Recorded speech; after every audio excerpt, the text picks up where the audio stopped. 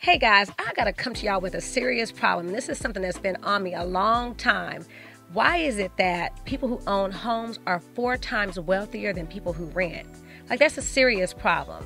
Well, the answer to this is that you could be spending the same dollars renting as you are owning, but the difference is that when you own the home, you're actually paying down your mortgage and your property is appreciating. When you're renting, what's happening? That money is just floating away. So if you want to change that and have the opportunity to have that same wealth advantage, paying the same dollars, I got a serious issue with people who try to save money. And I know that sounds weird, right? Why would I have an issue? But if you're trying to save money to purchase a home, you got to think about it. If you're only able to save $500 a month, and the average person knows that it takes about $20,000 to purchase a home. If you save $500 a month, that means you're going to be saving $500 a month for 40 months.